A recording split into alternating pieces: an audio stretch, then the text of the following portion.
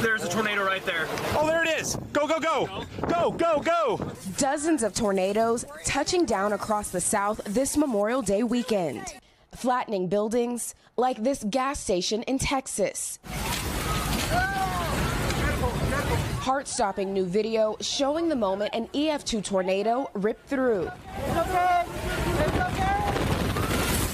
125 people were seeking shelter inside. Incredibly, residents say no one was seriously injured. It was crazy. It was loud. Multiple states, including Oklahoma and Arkansas, reeling from the wild weather. Boom! Like we got hit by lightning or something. That's the worst I've ever experienced.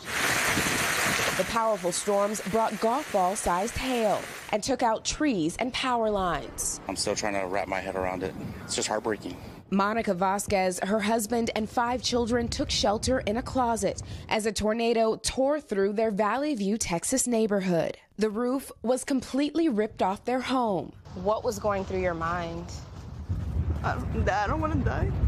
The National Weather Service says more than 400 reported tornadoes have slammed the country this month alone, the most since 2019. And forecasters predict more treacherous weather ahead, a very dark cloud hanging over the unofficial start of summer. And just incredible that all of the people inside of here managed to survive with no injuries. And this morning, though, there are still more than 500,000 people across the South and the Midwest without power as these storms remain on the move. Craig? Yeah, so much destruction, devastation. Priscilla, thank you. Hey, thanks for watching. Don't miss the Today Show every weekday at 11 a.m. Eastern, 8 Pacific on our streaming channel, Today All Day.